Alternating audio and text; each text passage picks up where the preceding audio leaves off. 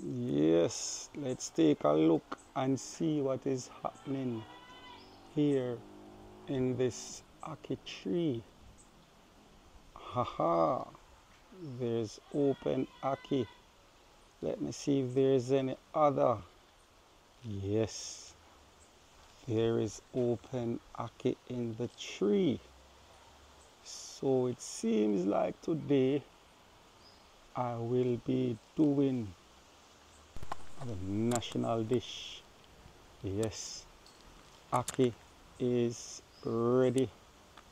And remember guys, do not use anything to open your ackees. You must allow it to open naturally on the tree before you attempt to cook it. Alright, remember that.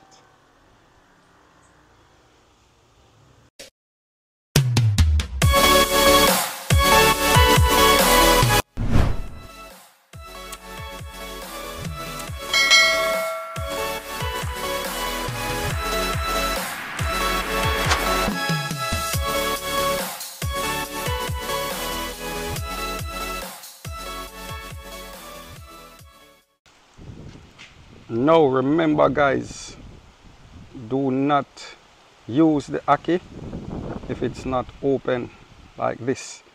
It should be open naturally on the tree, right? So if it's not open naturally, do not attempt to use it or to cook it. Alright, remember. So it's quite easy to remove the ackee from the pod. You just open the pod like this and pull out the ackee. Quite simple. Open the pod, ackee is out. Open pod of the ackee and take out the ackee. Alright, so now when I get to this stage, what you want to do, you want to remove the seed and you remove this here part from the ackee.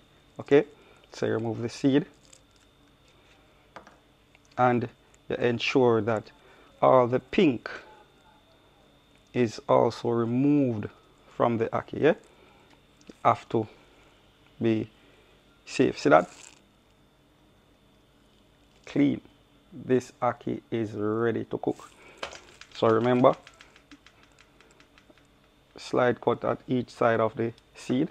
Remove the seed, open the peg, and any pinkish or any color that you see inside there, you just remove it. Only the natural color of the ackee should be inside. See? So remember. So that is the way how you clean your ackee and make it and prepare it for cooking. Alright? Take out the seed, remember, and remove all the pink from inside the belly of the ackee.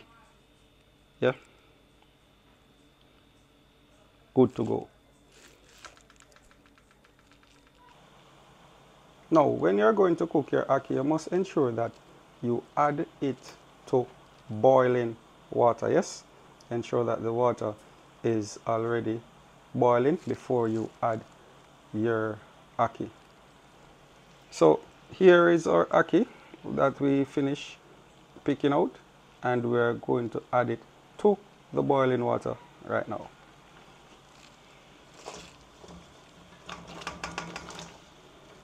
If you add your ackee to water that is not boiling, then you will find yourself with some ackee soup, and you don't want to have any ackee soup, right? So now you allow this to cook for about 5 to 10 minutes, and we continue with the process of this ackee. All right? Now guys, look at that. Look at the ackee in the pot. Yes. Looks good, don't it?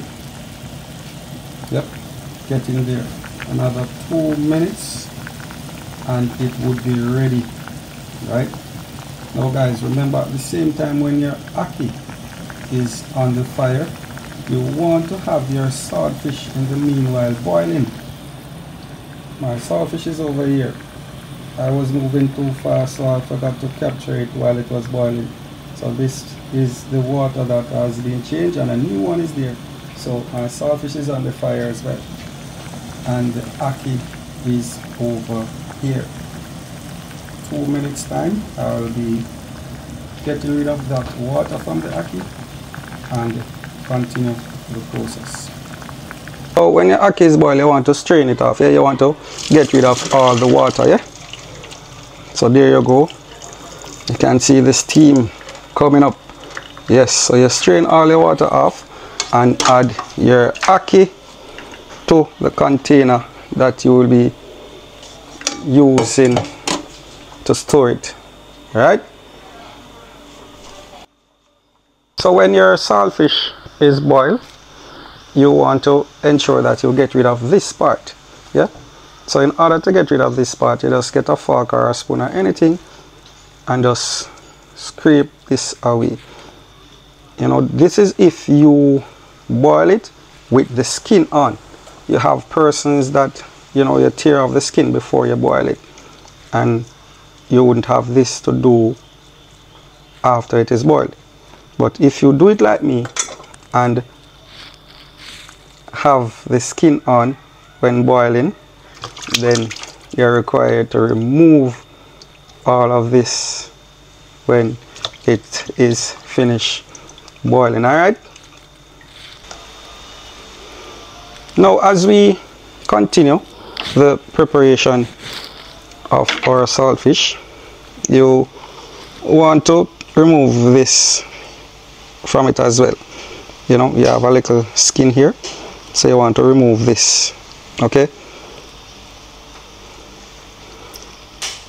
if you have this in your finished product, it wouldn't taste good. It don't go good in the mouth, you know, it don't taste good in your mouth. Right. So you want to take that part off as well, and then you want to dig in now and try to find all the bones. Get rid of all the bones. So you want to open the saltfish up, open it up and search through for all the bones. Remember now, you don't want the saltfish to be too fine, to pick up too fine either, and you don't want it to be too thick. Alright, so you just go through gradually, open the saltfish, searching through for bones, and once there's no bones, then you know it is good to go. But the bones can be very tricky, so even after you pick it, you run back through and you search again just to ensure that there's no bones, especially if you have kids, you know, that is going to eat from the family pot. You want to ensure that there's no bone to cause any injury to them. So when you're picking a saltfish, you want to go through very keenly and ensure that you remove all the necessary bones from it.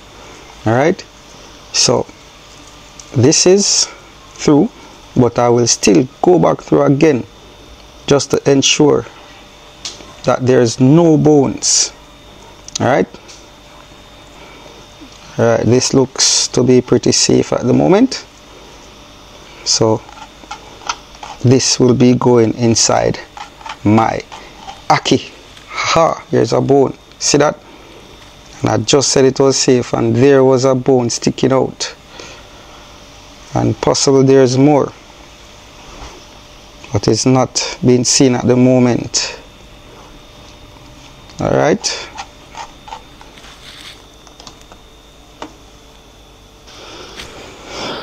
so as I prepare my garnishes, yeah, onion, scallion, garlic, that's all I'll be using.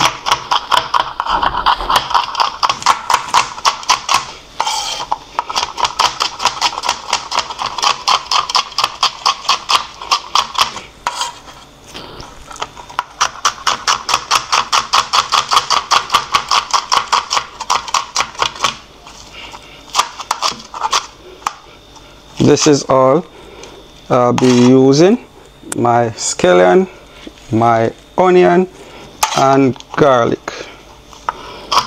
Those are my favorite seasoned or garnishes for any occasion. Once I have those, all will be fine. Right?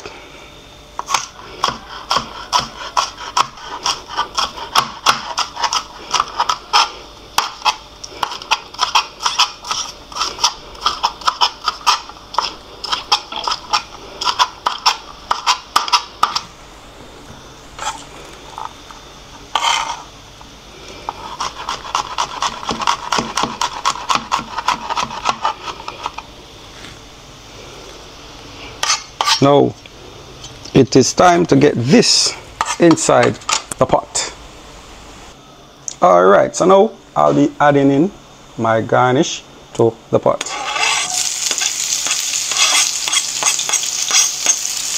You just want to ensure that this is sauteed for a few seconds,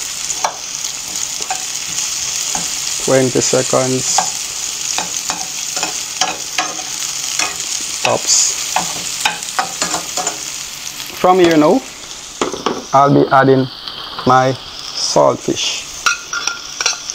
Remember the saltfish that I picked up earlier and remove the bones? Yes. I add that to the pot.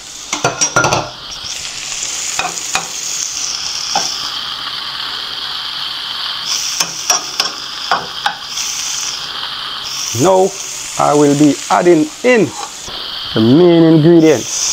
Yes, there we go. The ackee.